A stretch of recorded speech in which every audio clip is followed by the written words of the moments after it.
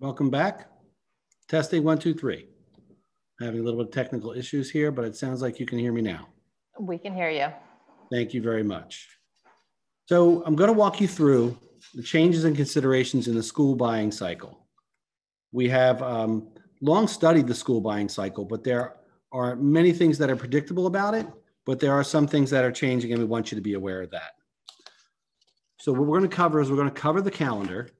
We're going to identify the stages. We're going to talk about messaging and some details in the staging. And we're going to talk about some considerations for today's environment.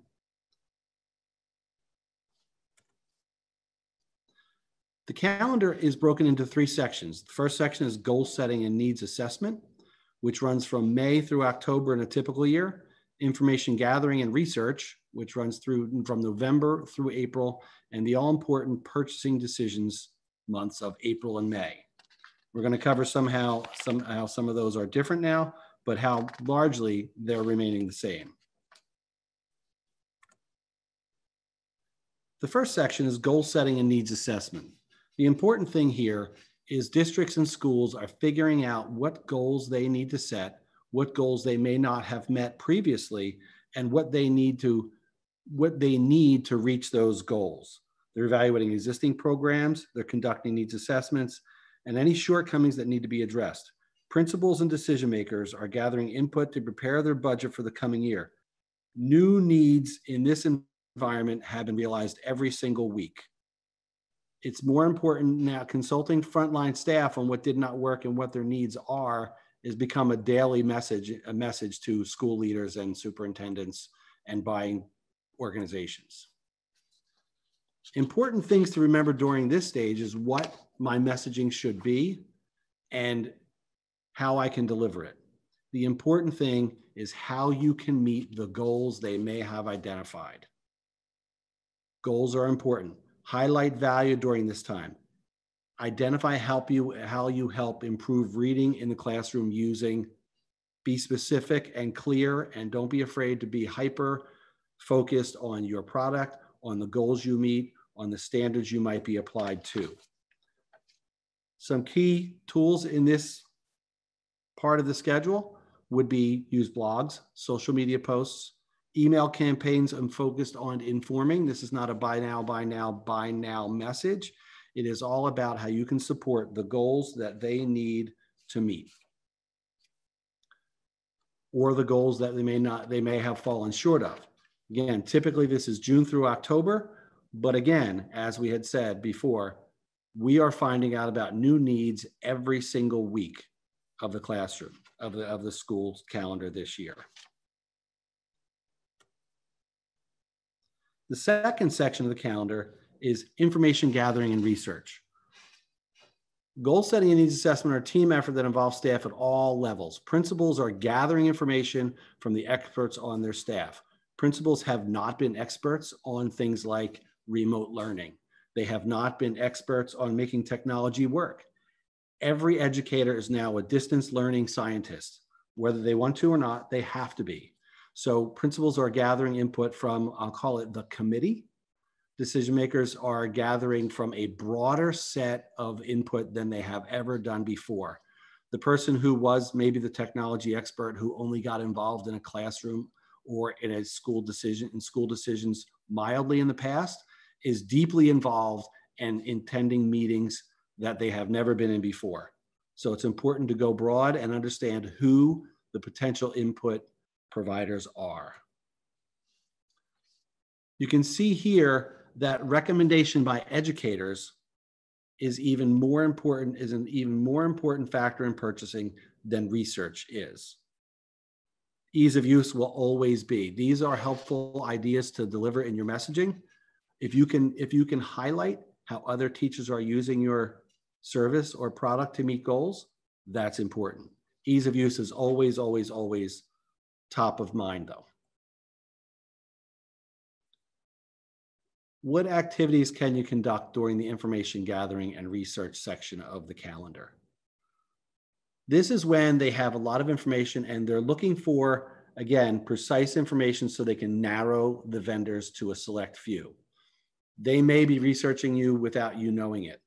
You need to present and make available and highlight your best content. You always want to also encourage sampling and trial. You want to make sure that they can get a hold of your value easily, and you want to make sure you're getting to the broadest audience possible. If you have a complicated trial process, reconsider that. If you don't have a sampling process, reconsider that. Some of the activities you want to do are drive traffic to your educational resource with social and email. Webinars, samples, and demos, free downloads, anything that makes it easy for them to get a hold of you. Ease of use applies in the information gathering stage too.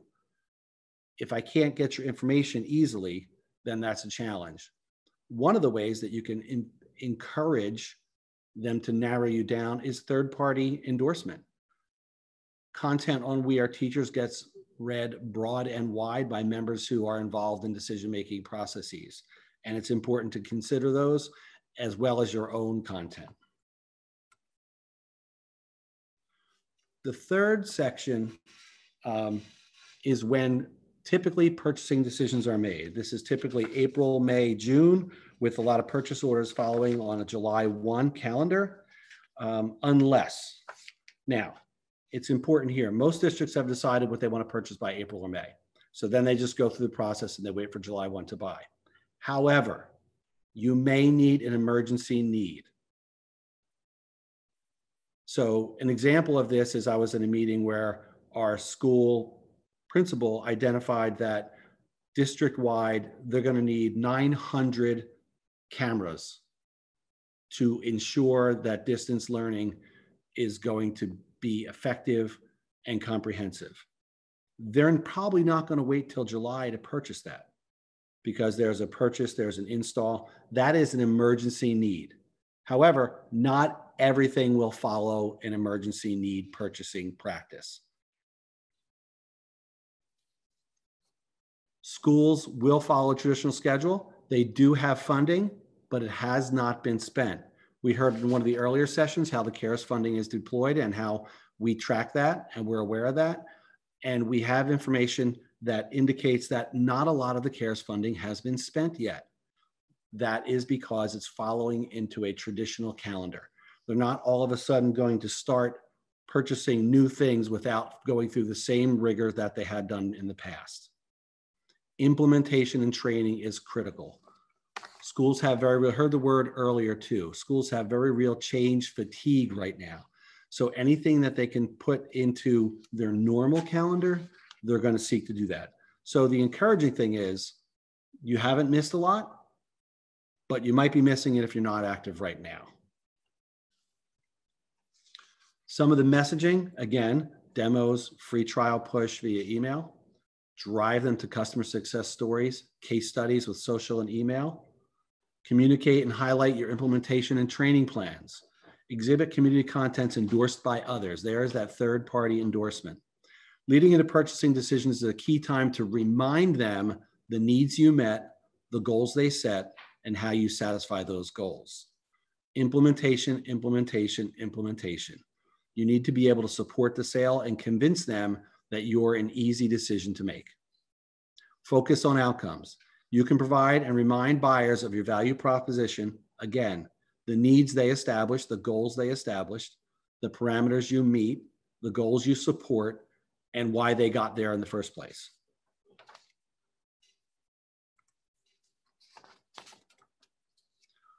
These are some tips that we have picked up during the pandemic by our communications with teachers.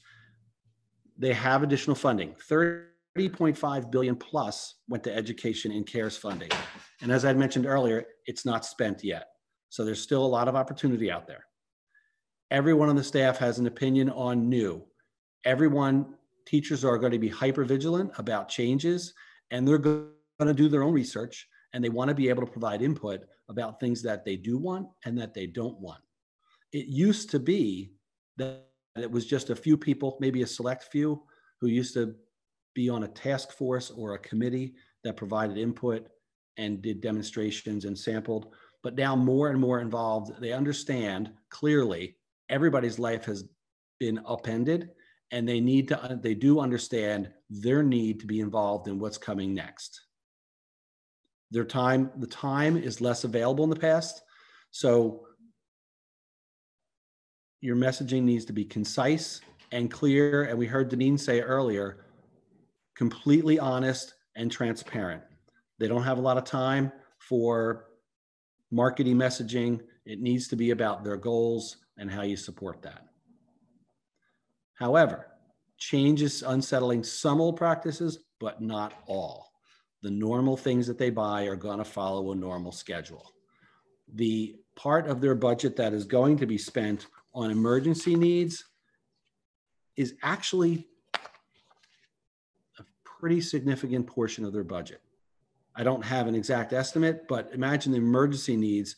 It might be, those cameras that my school is going to buy, my school district's going to buy, that doesn't amount to even 5% of their budget.